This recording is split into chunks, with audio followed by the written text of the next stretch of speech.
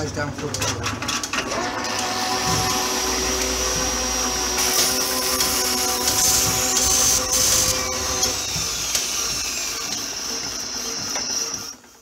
Monday afternoon, folks. I'm at the workshop and I just got here and look what's outside the door.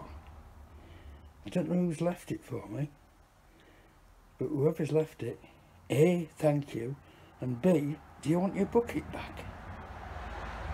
Thanks very much. The reason I'm here is because I've just got to pop up to Keith's because the freezers have gone off, which means that the dog meat isn't being frozen anymore, and it also means that the shed power's off, so we have to find a fault, probably a mouse nibbling on the cables. So I'll bring you back when I find it. Bye now. Afternoon, folks. Wednesday. The weather outside is frightful, but in here it's almost delightful. So the tidy up continues. That end's done for the first level, and now on with this. There's no question of doing any work outside today. It's given really bad weather. It's raining now. It's been raining most of the morning, and so after a little pop down to Uncle Michael's to just check on his wiring, I'm on with this. So I'll bring you back when I've made massive inroads and made it all tidy again. Bye now. So folks, tidy bench and messed it up again. I've done a long-standing job that I needed to do on this, which was just simply put a piece of heat shrink on the cable where there's a worn through part. Put a bulb in it, 12 volts, it works. And then I started to strip this this lamp, which is what I was working on before we started in the field. Look at all those bloody washers, right? 4 little gears, roll pins, and that's the whole mechanism out of one joint. All that is out of one joint, right? There's 3 joints, so we've got that 3 times over. So we've got gears, we've got washers with peg holes in, like that. We've got flat washers, we've got dishwashers or doughty washers or whatever you want to call them. We've got all bloody sorts. So there's no wonder they can't afford to make lights like these nowadays, because they're just so complex. And look at the that's the joint, that's the joint there, drilled, roll pin through, thread through, hollow one side, solid the other side. Wire of course goes through the middle, so I'm going to have to leave these wires in here to use as draw wires, because there isn't a hole in the end, so I'm going to have to leave the wires in to use as draw wires. Right, I shall continue and strip the rest of the thing down, and this is all just to paint it. Of course, each joint is, as you get into it, as you can see from the state of this, each joint is seized up and very, very grotty, so it's got to be done, but it'll be a damn nice light when it's finished. Right then, bye now. There we are, folks. That's our reassembly guide. Nut, plain washer, dishwasher, thick washer, gear, and hole, washer with hole. Right, so I'm going to tape them, or I'm going to wire them together in little bundles so we can reassemble them correctly. Who would have thought that anything like this would have been so complex? But talk about quality of build, you know. There you go. Right, that's the magic footprint. Bye now. Right folks, I've finished stripping them down. It's all in pieces. As you can see, it's quite rusty. It needs all sanding off.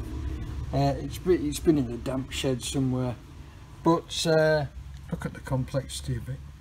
Each one of those is one joint. There's 1, 2, 3, 4, 5, 6, 7, 8 joints in there. So there's 8 little packets there of the washers and nuts and bits, all in that order.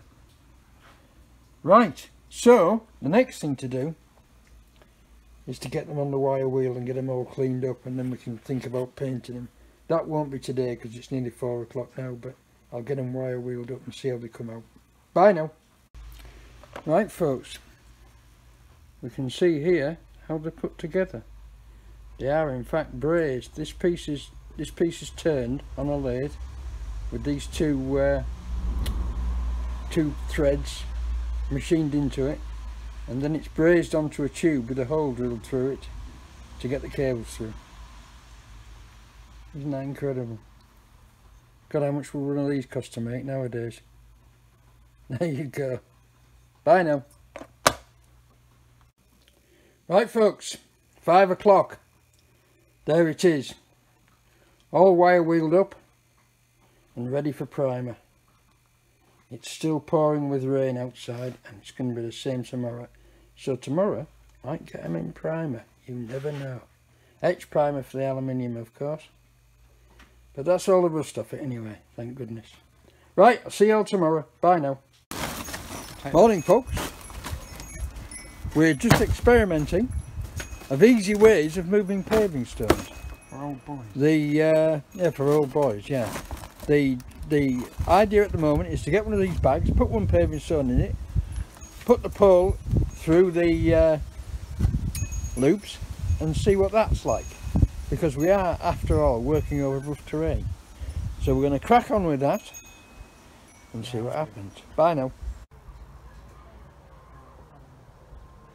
Thursday, 1:30, and we've got all the stones that we've got up high, because the others are actually outside still in the street stacked on the pavement.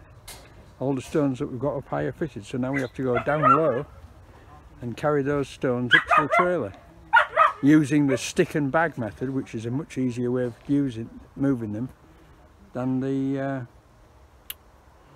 sack barrow. So there you go. Right, off we go. 2:30 folks, and the last of the stones is going up to the new run via the tractor, including the one what I broke. Okay, let's do it. Bye now. Oh dear, oh dear. Problems. We got stuck. The field is very soft because it's very wet. We overloaded the trailer because we're idiots. And then the key fell out of the bloody ignition lock and disappeared down that hole there. So we're beginning to get it together with the second tractor and a long rope. The second tractor, which won't actually go into reverse. So now I'm going to back this tractor down to there, re-hitch it again, and then we'll put the rope back on and we'll see if we can tow it ourselves out of this mess. The field's just too soft, it's like a sponge, never mind. And I'm towing heavy weights uphill and there's roots and all sorts. It's bad maintenance, I think. Bye now. And that's it folks. All those stones are in. They're level enough. They're a lot more level than the land was before we started. And they'll drain off towards the back, which is what we wanted. Thank God for that. Now all we have to do is carry up the panels and bolt them back together, but that's a fairly easy job because they're all easily liftable. Well, it is, they're not so heavy, are they? We do have to carry them up that long staircase, of course, that long stone staircase, but never mind. No, we'll do it, we'll do it. It'll be all done tomorrow, all back together tomorrow, assembled. Right, bye now. Last job of the day for today folks. The sausage train is loaded, so it's down to the shed, Fred. Bye now. Afternoon folks. As you can see, it's another wet day and I'm gradually beginning to get on top of the tidying up in the workshop. So we have a pile of crap over there. The bench is tidy and then messed up again because I was doing a little job yesterday on those. I'm going to continue with that today. And I've got that area beaten into some sort of submission. Now I want to get all this swept up and shoveled up, and then I'll get on with something interesting, I hope. Bye now. It's Friday, by the way. Right folks, a few minutes to 4. Etch primer on the aluminium, grey primer on the steel, grey primer on the steel here, and also on this beautiful Memlo 1940s, 30s, 40s, 50s. I think they were like that. They were like that all through that period. And then they changed to LoVolight. But there you go. Right, so that's more or less going to be ready for all for a top coat of silver grey. But that will be next week, because this week is over. So thank you all for watching. Thanks for subscribing. I've picked up another 5 or 6 subscribers this week, and I'll see you all next week. Don't forget to post your comments up, send me a like, most important, press the like button. And next week well, next week is actually, the weather's supposed to improve dramatically, and we hope to get the last kennel finished. At the moment it's very grey and overcast. It stopped raining, but beautiful tree on the Langtoff, what used to be a Langtoff pond. But other than that, I'll see you all next week. There's grey skies above, but there's supposed to be blue skies next week. A heat wave, no less. Bye now. Sunday, walking around Murton Park, near York, with Izzy and Kath. This is the old medieval village, and we've just been around the farming museum. I might pop back there and show you some of the exhibits there. Very interesting. A very hidden attraction really, because I knew it was here, but I'd never really heard much about it. And the thing about Murton Park is that it's right next door to and includes the Derwent Valley Railway, which was originally ran from out in the countryside into, I believe it was called Layerthorpe Station, and it brought agricultural produce. It's a narrow gauge railway, and it brought agricultural produce into the city of York, and that's just over the back of us here now, and we'll be going on a ride on that later, so I'll bring you back when we're doing that. Bye now. It's amazing, this site just goes on and on. You open a door in the back of a building and it shows you a completely new area. I had no idea this was here. There you go.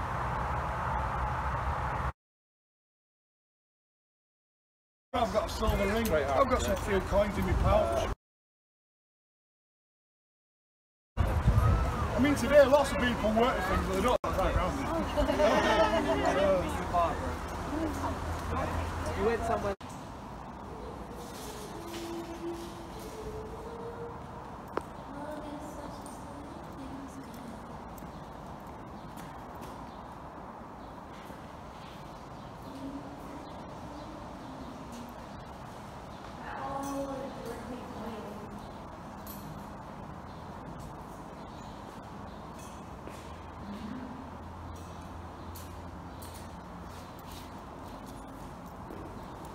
There's my daughter showing off as usual. Some very nice machinery here. Very nice machinery indeed. I'm into machinery, you know I am. Bye now. And here we have the Derwent Valley Light Railway. At the side of some really huge machinery. That's, I don't know what that is. Is it a ditching machine? Yes, it's some sort of ditching machine. Rotating bucket ditching machine.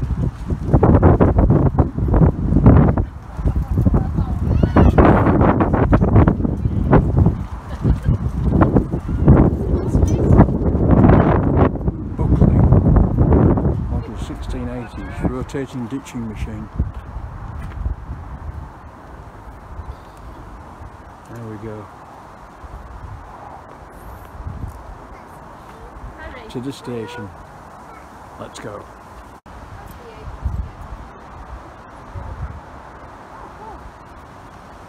Should be able to get on then. Pardon? Yeah, sounds good.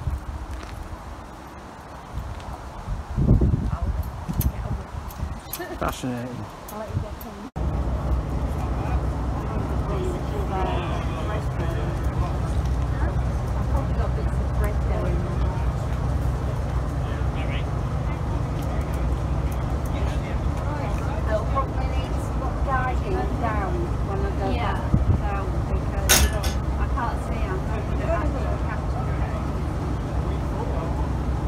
You can't film children. Oh, sorry, man. Is it not? No, it's not. Is that something else? Yeah, but I don't know what it is.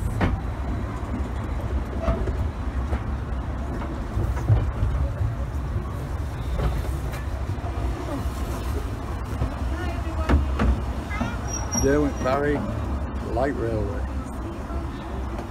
Here we are taking a ride on the brake now. Did you not go on a train?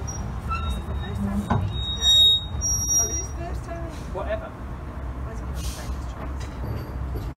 It's sort of like a bit of this hammock. I can't get that beach out. It's a bit more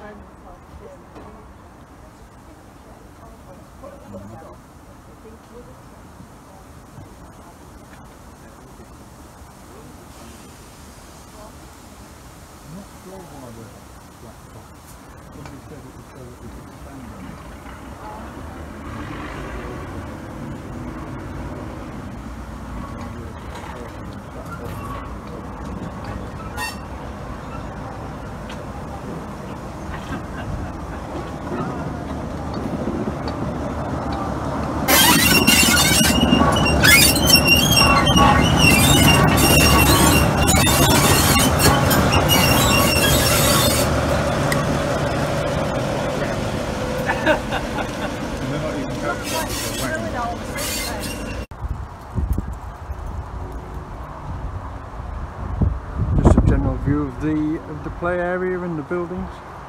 Some really interesting agricultural equipment here, which I haven't shown you. Bye.